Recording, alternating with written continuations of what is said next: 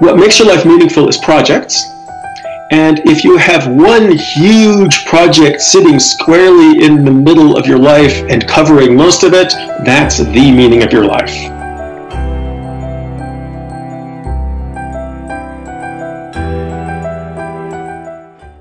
Welcome to the Manifested Wellbeing podcast. I'm Leandro, your host. Today's guest is Elijah Millgram. Dr. Millgram teaches philosophy at the University of Utah in Salt Lake City. He has written books about learning what matters from experience, about the ways ethical theories depend on theories of rationality, about reasoning using steps that are understood to be only partially true, and about the philosophical implications of division of labor. His most recent book is titled John Stuart Mill and the Meaning of Life. Dr. Millgram, thank you very much for being here today. Thanks for having me. Could you comment about your work as a philosophy teacher and your main focus of research, please? Sure. So my research has two main foci, and one of them is the meaning of life. This is a little bit unusual for an academic philosopher. It's not, academic philosophers will talk about an AOS, an area of specialization. And the meaning of life is not a normal area of specialization, but it is one of mine. I actually went into philosophy and went to college in the first place to think about the meaning of life. I can say a little bit about how that went. Yes, when I was, I guess, late teens, maybe 20 or so, I had, I guess you'd call it an existential crisis. Life and the world seem meaningless to me by what I would now call a regress argument. You know, in order for something to matter or be important, something else has to matter and be important, and then something else for that has to matter and be important, and eventually you run out. And I thought to myself at the time, well, okay, either life is meaningless or it's not. If it's not, and I become a philosopher, I might figure out what the meaning of life is. And if life is meaningless and the world is meaningless, then what I'm doing won't be any more of a waste of time than anything else I could do. So it really has been my focus and something I've been thinking about for a very long time. My other focus is theory of rationality. So I'm very bossy. I try to tell people how they should think. And sometimes when it's thinking about what the facts are, what philosophers call theoretical reasoning, it comes out, I end up writing about truth, and it looks like metaphysics and epistemology. And sometimes when it's about thinking about what to do, what philosophers call practical reasoning or practical rationality, then it comes out looking like ethics or moral philosophy. But as you'll see, if you look at the book, these two interests overlap, and there's a lot of shared, there are points of connection between them. Okay, thank you. And in your last work in John Stuart Mill and the Meaning of Life, why did you decide to write such a book? Well, I realized that when you're thinking about the meaning of life, you need to think about lives. I mean, specific, concrete lives that you can use as, test cases that show you how a particular approach to meaningfulness in a life plays out in the life, not how it's advertised, what the hype is, but what really happens. And only then can you kind of stand back and decide what you think. And I had run into John Stuart Mill under the heading of ethics. This is how philosophers nowadays normally encounter him.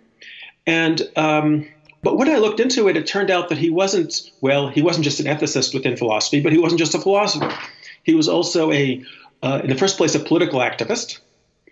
He was a colonial administrator. He worked for the British East India Company, which at the time was the entity that ran India, the British colony. He wasn't exactly an economist because that wasn't a classification then, but the predecessor of what we think of as economics was called political economy, and he was a theorist of political economy. At one point, he was a member of parliament. So it was a very interesting life, but also it was a perfect fit for what's now, I think, the default view of the meaning of life, which is that what makes your life meaningful is projects. And if you have one huge project sitting squarely in the middle of your life and covering most of it, that's the meaning of your life. So that was why Mill. Okay. We have covered a little bit about who was John Stuart Mill.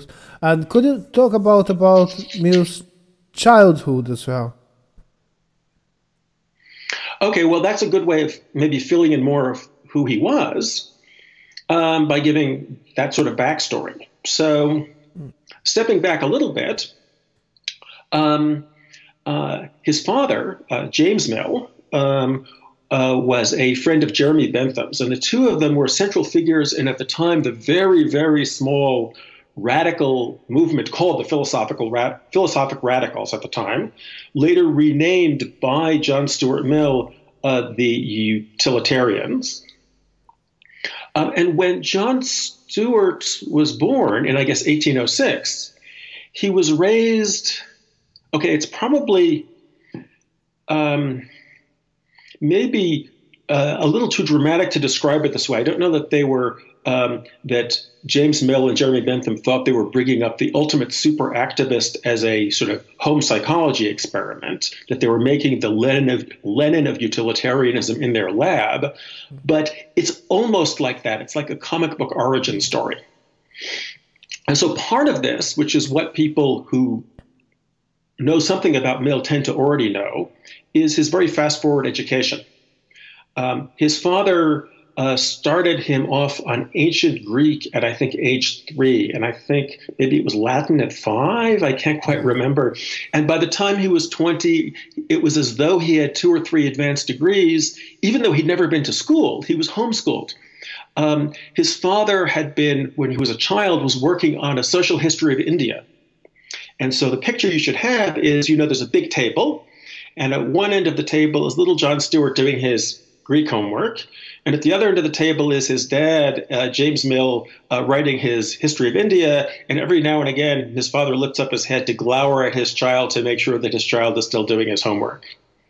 Okay, so that's one side of it. The other side, which people know about less, is, well, his father, like John Stuart Mill, had many sides to him. I mean, besides being a political activist and writing a history of India, he was a psychologist, and he wrote you should think of it as a psychology textbook in a way. It's called The Analysis of the Phenomena of the Human Mind. And it's really instructive and kind of fascinating to imagine what it would be like to raise somebody, to treat this book as a guide to child rearing. What it would be like to be brought up by somebody who thought this. And I suppose I should give you a little bit of an introduction to the ideas. Yes. He was an associationist. It's a defunct psychological theory, but it's an ancestor of 2 more familiar theories today. It's an ancestor of behaviorism in the old school Skinner style, and also of modern connectionists like machine learning AI. So it's different from, old school behaviorism is about you build associations, connections, but you train connections in between stimuli and responses. It's all external. It's outside the mind. Associationists thought they were doing something like this, but with ideas inside the mind. So you have 2 ideas, maybe A and B. You think first A, then B, A, then B, A, then B. And after a while, a connection is built between A and B. So when you think of A, your mind is just carried over to B, and pleasure and pain flow across these associative connections. So here's what's different between this and connectionism. Modern AI, you think of the mind as a network of these nodes, but the nodes don't have local contents. Representation is distributed over the network. The way the associationists thought of it, one of these ideas there would be content it had locally right there. It was an idea of something. So it's a little bit different than how we do things nowadays. So John Stuart Mill was being raised by his father, who was the association psychologist, who was conditioning him to be, well, first of all, he was being brought up to be an activist in this radical political movement, and that worked. John Stuart Mill stayed a utilitarian until the day of his death. And also he was being brought up into work habits. These are remarkable work habits.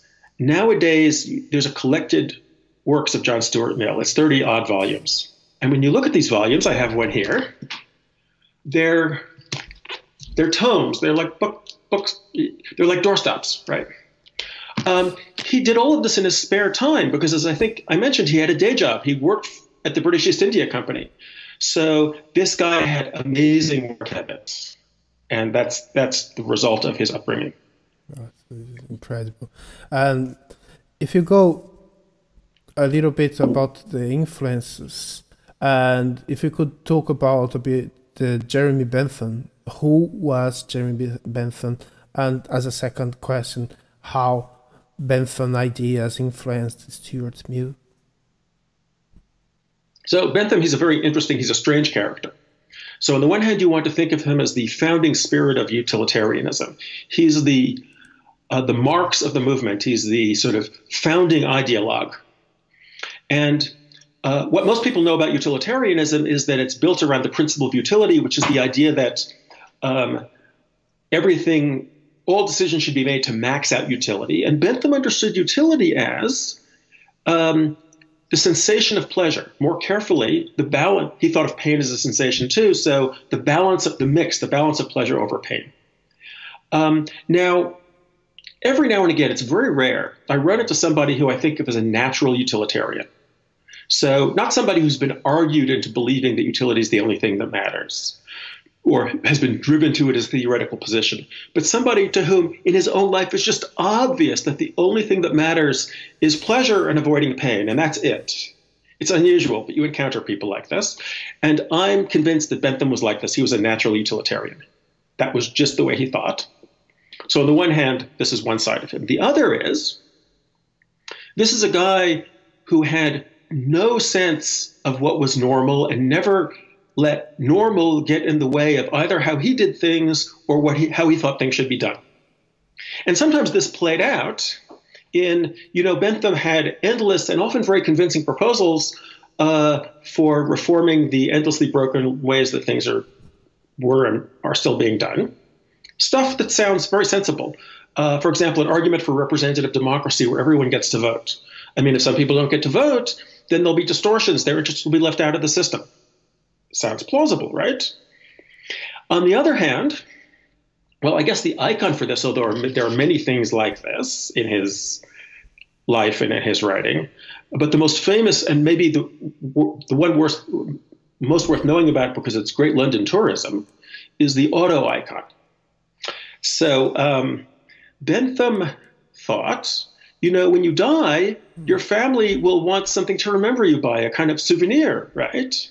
And what better souvenir than to have yourself stuffed and sitting around the living room, kind of like, a trophy a hunter brought back and took to a taxidermist. So this is somebody who genuinely doesn't know what normal human reactions are like, right? And he had something like this done to himself. So it's not really taxidermy, but if you go to, I guess it's on Mallet Street, Senate House. It's a building in the University of London. And you go into like the big space on the main floor and you look around. There'll be something like a hutch that somebody's grandmother might keep the nice china in. But when you go to the hutch, there's no china. It's Jeremy. Wow. Not all of him, of course. So the head is his death mask. The head preserving the head didn't work out so well. The actual head has the kind of expression that you see in horror movies by the character before the monster, as the monster is attacking. And I'm not sure you should believe this next part. It has the sound to me of an urban legend, but I'll tell you the urban legend, and so, take it with this qualification. So how in the United States, colleges will develop traditions where every year the frat boys steal the clapper out of the bell. A tradition developed where college students would try to steal Jeremy Bentham's head, and so now they keep it locked away in a safe where people can't get at it. Maybe that's right, maybe it's not, I don't know. Anyway, he's the Marx of the movement, and he's a very strange guy. Okay, wonderful. Could you explore a little bit more about the principle of utility, like what utilitarianism is, and also why would that be relevant to us today? Okay. Well, I'm going to explain this a little bit differently than you would get in a classroom nowadays. The thing to remember is that the utilitarians, or as they called themselves then, the philosophic radicals, they started out as a left-wing political movement. And so, like most parties, they had many different planks in their platform. Now, one of these was the idea that there's only one thing that matters, and that's utility, which early on was the sensation of pleasure, or that balance of pleasure over pain. And so, of course, they thought everyone's utility mattered equally, and so all decisions, but policy decisions in the first place, were supposed to be aimed at maxing out that overall balance of pleasure over pain. Now, if you think about it, this isn't actually a very grown-up view. I mean, small children have this idea that it's all about pleasure and only pleasure. And it wasn't all that closely tied to the philosophic radicals' other policy recommendations. It's kind of remarkable how often Bentham simply neglected to tie some proposal to the official benchmark. But then in the next generation, the young John Stuart Mill, as he traversed his career, well, first he reformulated the principle of utility, that directive to always be guided by utility, in the first place by reconceiving what utility was in a way that made it much more grown up.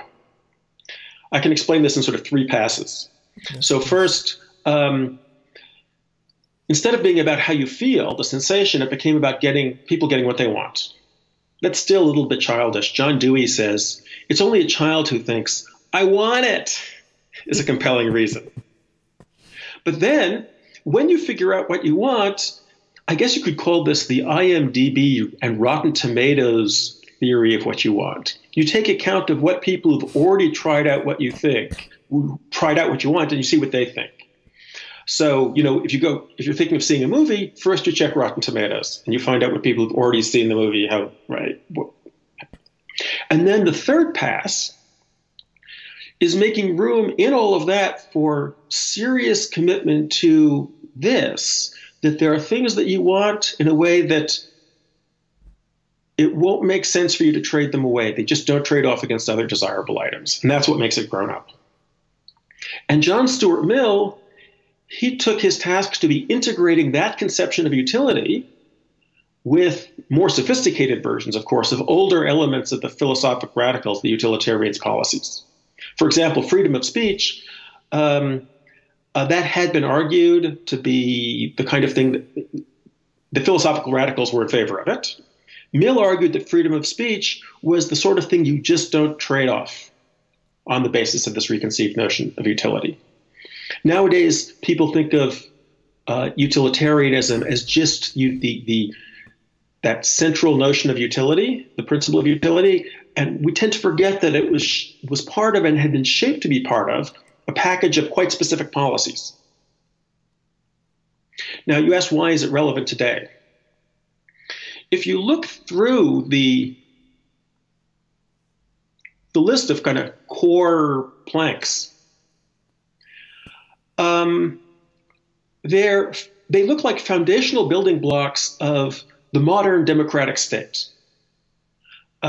Representative government, where you design the institutions so that they conduct political deliberation seriously. Responsible governance driven by cost-benefit analyses. Gender equality, right? Equal rights for women. Public education, right? State-mandated, state-subsidized education for everybody. The list kind of goes on, and it's all these things that, okay, I've been working on this book. I worked on it for like 20 years. And when I started, I thought one of the reasons we want to pick Mill's life project as the test case is because nobody out there, nobody mainstream would think there was anything wrong with any of this stuff. It's a done deal. But over the course of the last 20 years, it's emerged that there are now, I guess, large segments of the electorate in many states that are moving away from these foundation stones. And so now is a very good time to stop and go back and rethink, take a look at what the reasons were originally for these institutional structures, because these institutional structures are being questioned and even attacked. So utilitarianism and Mill's, that is, the package of policies and Mill's reasons for it, is suddenly relevant in a way that I had never imagined it would be when I started writing this. It's very clear you explain. And what I cannot see clearly is the connection that there is with utilitarianism and meaning in life. If you could clarify a little bit, what would be this connection? Oh, okay. So, well, utilitarianism is the meaning of John Stuart Mill's life. And I wouldn't necessarily recommend anyone else adopting it as the meaning of their lives, though some people seem to. I haven't checked in on what Peter Singer has been doing recently, but I remember he used to have a very big project built around some, I guess it looked to me like Benthamism, actually. So in this book, I'm treating utilitarianism as part of a case study. It's, the case study is Mill's life. But there are things to learn from thinking utilitarianism through for the meaning of life, both for philosophers and for people circling around the question in other ways. Okay, if you make one principle, so in this case it's everybody be happy, if you make that your bottom line, the basis for all of your justifications, well then how do you justify it? Okay, if it's not the sole anchor for your concerns, it's not a problem. If somebody asks me why happiness matters, I can just start giving a list of reasons. Just to start off, if you're unhappy, it's bad for your relationships, and it gets in the way of work, and there's kind of more philosophically interesting stuff to say. Maybe there's a philosopher who I like a lot, Sarah Buss at Michigan, who has a paper about what's wrong with being unhappy, and she has a very interesting suggestion, which is that it involves a kind of incoherence. Yeah.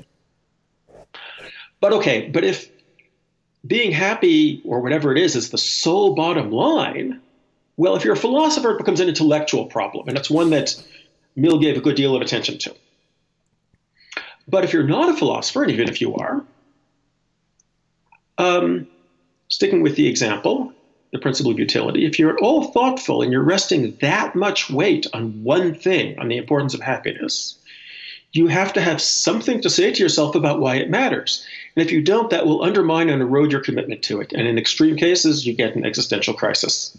So when you start thinking about, especially if you're a natural utilitarian, so it seems appealing to you, if you start thinking about that one thing that's at the bottom of your life, for most people, when you start thinking about such concerns, it quickly becomes apparent to you how thin your sense of, why it's important, and how little you have to say about it. Now, of course, at that point, some people, and also many philosophers, they double down, right? They just insist that whatever it is, happiness maybe is important and the only thing. But if you're not dogged in that way, then you start to think, okay, why is this? Why should this be a big deal for me? And then you're on your way to thinking about the meaning of life. You're just 2 steps away from it. Okay. Look, when I think about utility, I'm thinking about happiness, but the type of happiness that is not eudaimonia. Is like this type of happiness, something connected to pleasure, and the more pleasure I have, the happiest I am. However, for something to be meaningful, in my view, please correct me if I'm wrong, it doesn't necessarily have to be pleasant. And how you, first of all, what's your opinion about this, and how utilitarianism would reconcile this idea? Okay, so remember that, Mill wasn't particularly enjoying himself. On the contrary, he confessed to his protege and friend and ultimately biographer, Alexander Bain, late on in his life. For him, it wasn't about experiencing pleasure. He just tried to ward off some of the pain. And he struck people around him as a self-denying ascetic workaholic. Rather, utility, right, the happiness of other people was the content of his project. It was the objective all of his efforts were devoted to. Now, okay, so as far as figuring out how project structure a life and what happens to the life they structure, there's nothing special about utilitarianism. Many different contents will do. But in this case, you might be thinking, so here's the problem. Okay, if happiness is one thing and meaningfulness is another, okay. And having a happy life wouldn't necessarily make your life meaningful. How could it make your life meaningful to be making lots of other people happier? In Mill's case, I think that worry isn't as bad as it sounds. So remember, he was getting involved in an already up and running political program. The principle of utility was an orienting device. It was a capstone that made it cohesive. And the political program was meant to address the social ills of Victorian England. Now, Victorian England, by our lights nowadays, we're a lot richer than they are. It's a dystopian nightmare. It's of dismal and extreme poverty and short lifespans and a horrifically uneducated populace and unresponsive governance. Mm-hmm. If you want to get a sense of this, there's a book, I guess this is Thompson, The Making of the English Working Class. Mm-hmm. So this wasn't about some abstraction, the happiness of all. This was addressing a many-sided and urgent social crisis. And Mill was stepping up and putting himself on the line. And so if somebody came to him and said, hey, what's so meaningful about pleasure? It would have seemed to him, but also to other people, like you hadn't really been paying attention to what he was really doing. So in his case, I think it's less of an urgent worry. Okay, I understand. In your book, you also mentioned that Mill had a mental crisis. And if you could comment what happened and how it affected his ideas as well. Okay, so you remember that turn I was describing that one would experience, I guess a couple questions back, to asking, why something is important to you. Yeah. That's how Mill understood not exactly a nervous breakdown, but an emotional collapse that's become, so famous that in certain circles it has its own name, Mill's mental crisis. Since I have the book here, I'll read you his description of it. Yes, please. So he's been describing, what he's been doing, which is his involvement in this utilitarian political project. And he says, "But the time came when I awakened from this as from a dream. It was the autumn of 1826, so he's about 20.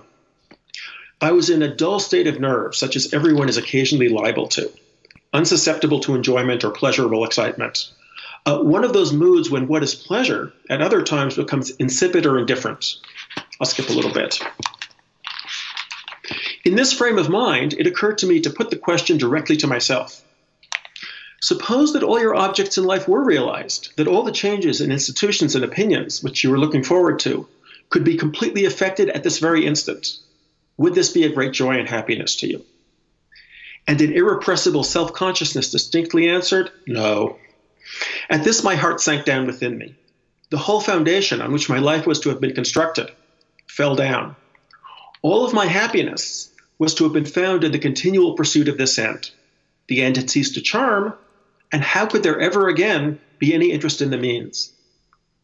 I seemed to have nothing left to live for." Mill diagnosed himself, and Candace Vogler at Chicago has a nice book that makes this out. He thought he had realized that he only cared about the utilitarian project because he'd been conditioned into it, and that wasn't enough of a reason to care. He kept working as hard as ever. No one else knew there was anything wrong, but it was empty and hollow because he couldn't see why. Now, for what it's worth, I'm pretty sure it's a misdiagnosis. So I won't give away no spoilers. But Mill gives various explanations of 3 of them, actually, of how he managed to bounce back from his mental crisis, and they absolutely don't fit that diagnosis. Here's what I think the lesson is for philosophical methodology of Mill's mental crisis. He understands himself to be living out an argument. If certain things are true, you should have an existential crisis and become depressed. Now, although most lives don't live out arguments, sometimes they do. I think Mill's whole life lives out an argument. And when they do, you can think through questions, especially in moral philosophy, by looking at the life. And that's what I'm trying to do here. Okay, thank you very much. And could you move a bit and talk about, I'm thinking about the principle of liberty. And its relationship with agency as well. If you could talk about the principle of liberty, and with the focus on thinking why having agency is important and related to liberty, please. Okay. Let's see. So students tend to know about the principle of liberty. It's always introduced as an intellectual puzzle for utilitarianism. But this will make more sense if I started by describing how for Mill it was a personal problem. But I'll be methodical. I mean, so that everybody who's listening is on board. Let me kind of say what the principle of liberty is, and then I'll kind of mark the textbook puzzle. And then I'm going to tell you what Mill did with the problem of free will. So the principle of liberty is basically the idea that you should be able to do anything you decide to as long as it's not actually harming someone else. So other people don't get to tell you, sorry, you can't because it's offensive to us or bad for you or violates some, religious stricture we have or whatever. And there's an important special case, freedom of speech and of the press, interpreted roughly the way that the American legal system has come to understand the U.S. Constitution's First Amendment. So pretty much you get to say and publish what you want no matter how upset other people are going to be. So, and here's why it's a puzzle. Utilitarianism is about making as many people as possible, as happy as possible. And if you're a troll and what you say is going to upset a lot of people, shouldn't they stop you? Right? And if what you're going to do over and above speech is suboptimal, instead of putting your shoulder to the wheel and helping out, you're planning to spend the next few weeks lounging around the house and doing screen time. I mean, shouldn't that be prohibited? I mean, it's time for government mandated screen time limits, right? Okay. So endless numbers of students get assigned papers where they're told to explain how a utilitarian can possibly support the principle of liberty. But now, think about the context. For Mill's political movement, it was a political puzzle. I mean, they were already supporters of greater liberties, and the principle of liberty of utility was already supposed to be the centerpiece or maybe the capstone of their program. So Mill was inherited an ideological challenge of integrating these ideas. But for him, it was personal. And I think, okay, this will go the long way around. So remember that mental crisis.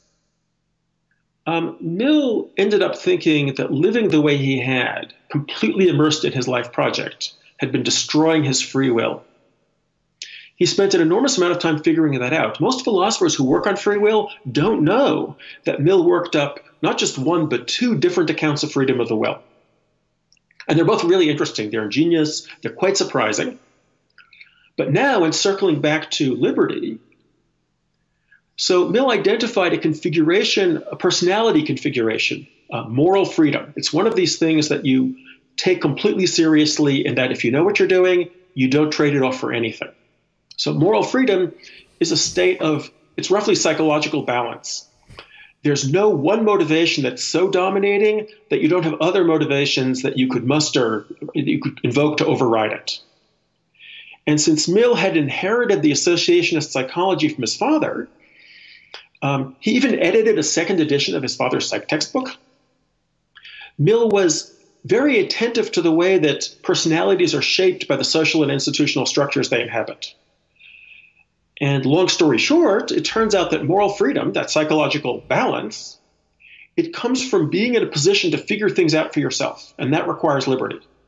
And so if you know what you're doing, you're not going to trade your liberty in for anything else either. Here's, I think, a little takeaway. It's an interesting takeaway.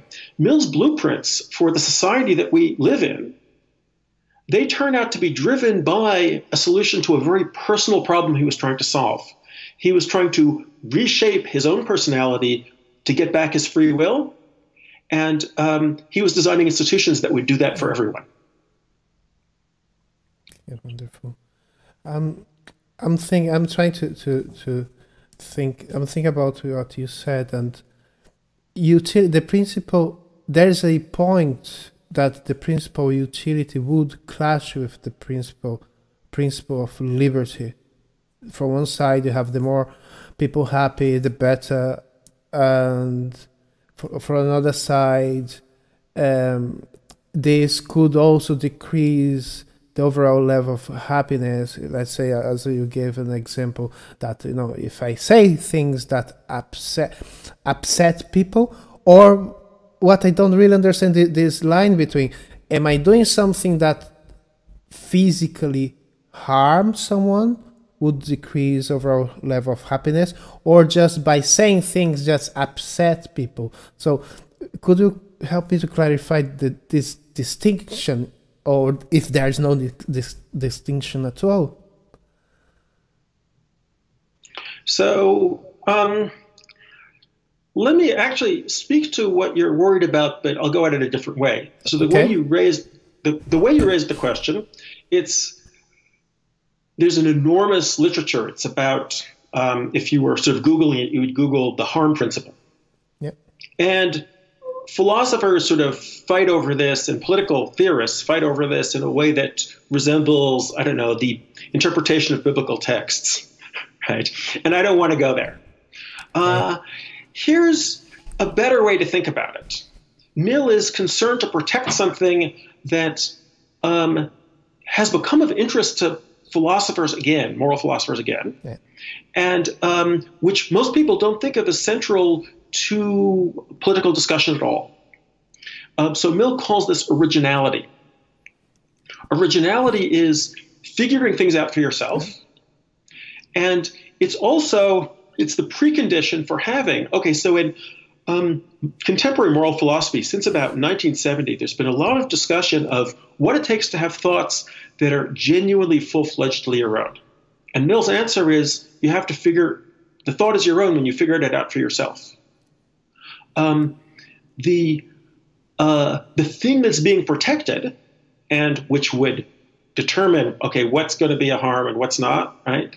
The consideration at the bottom is protecting originality. Now, originality doesn't mean necessarily figuring out something that no one has ever figured out before, right?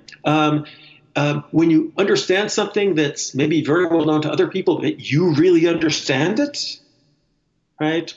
That's your original thought too, and he's trying to keep that. Okay. I'm thinking now in a more practical way, like for people like me that we are not formally trained on philosophy, and thinking about the meaning of life. You say that having a project you can have a meaning in life by having a project, but could you describe different elements for people like me that it will create meaning in life, being a bit more elements just having a project? What kind of elements the project would have to create meaning? Well, I'm going to be a little bit coy about that, and also I don't want spoilers. But let me talk about it this way. Yeah. So this book is part of it's the first lap of a larger philosophical enterprise. So if you think about the way it works out in Mill's life, the meaning of his life, the giant project sitting in the middle of it, it makes sense as it has the role that it has because the life is completely mobilized. It's entirely cohesive. Everything hangs together and everything subserves that one thing. And although Mill's life is enormously impressive and it's full of remarkable accomplishments, it's also, the more you look at it, the more you realize that it's a very subtle train wreck. And it's a train wreck because it's mobilized into that single project. So the takeaway for me is, the first takeaway is don't do this. Don't turn your life into a giant project. It works out badly. But then when you're thinking about the meaning of life, you want to pivot away. So the next place to look is to ask, what would be the role of meaningfulness in a life and of the meaning of life in a life that was much more loosely organized, that wasn't so cohesive and so focused and so tied together. And as I think I mentioned earlier on, I try to think through these questions by looking at particular concrete lives. The life I'm now investigating is under this heading is that of Friedrich Nietzsche. And so stay tuned. Great. We are near the end of our conversation. And as it's tradition in this podcast, I will ask a series of questions. If you could tell us, what is your favorite book, if you could choose one? Well, so, if you read a lot, I mean, maybe people who don't read as much as I read have a favorite book, but if you read as much as me, you don't have a favorite book. So instead, let me tell you about a book I'm very much into recently. Sure. This is by Norbert Elias. He was a PhD student in Germany between the wars. And, well, Nietzsche says somewhere that we've become tame animals. And Nietzsche has a sort of made-up, not historically very well-documented story about how that happened. Elias decided to find out how it really happened by reading etiquette books going back to the late Middle Ages. There are different editions of the translation. In one edition, it's 2 volumes, and the first volume is called The History of Manners. And it kind of sounds like this. You look back at these early etiquette books. If you wish to show yourself to be a truly refined gentleman, when you spit at table, don't spit over the shoulder of the person sitting opposite you as hunters do, but on the ground. This is an amazing book. Alan Buchanan put me onto it, and I'm really glad he did. I can recommend this as a read. That's great. And what is your favorite movie? Well, also, as with books, if you see enough movies, you don't have a favorite movie, so I don't have one. I see too many movies for that. But there is a very cool movie I saw a while back that's kind of in my head. Yeah. Walden. Actually, I'm sure I'm mispronouncing that. If you say Walden, people will assume it's about Thoreau or something. And this is I think the movie must have been made in Austria, so it would just be Walden, right? It's a kind of art project documentary that tracks a tree that is harvested in a forest in Austria and gradually converted to lumber and eventually, I think, to a stack of boards and ends up in a logging camp somewhere in Brazil. It's a very slow-moving movie. If you have to have patience. If you like Chantal Akerman or Eric Romer movies, you might like this one. I like it a lot. Interesting. Would you tell us one favorite hobby that you would have? My hobbies are really boring. I cook and I hike. The hiking, though, there is a philosophical puzzle in it, which makes so it's being out in nature is very important. It kind of keeps your mind sort of reoriented. It keeps you sane. And I don't know of any philosophical view that accommodates that very basic fact about life, that you need to be out in nature every now and again. And I'm very fortunate where I am. Salt Lake City has great hiking scenery. Great. An inspirational person? An inspirational person. I had a teacher, Robert Nozick. He's mostly known to the sort of outside world, the world outside philosophy, as a kind of theorist of libertarianism. People know him as the author of a book called Anarchy State Utopia. Yeah. But that's not why he's inspirational to me. When I was in graduate school for a semester, I roomed with this guy who was, I guess he was a postdoc from Switzerland or somewhere, and he had come to work with Nozick on political philosophy, on, libertarianism and anarchy state utopia. And I remember the look on his face of dismay, actually, when he got back from Nozick's office from that initial meeting, and Nozick had told him that he didn't work on political theory anymore and actually had no opinions about it. So here's why this is inspirational.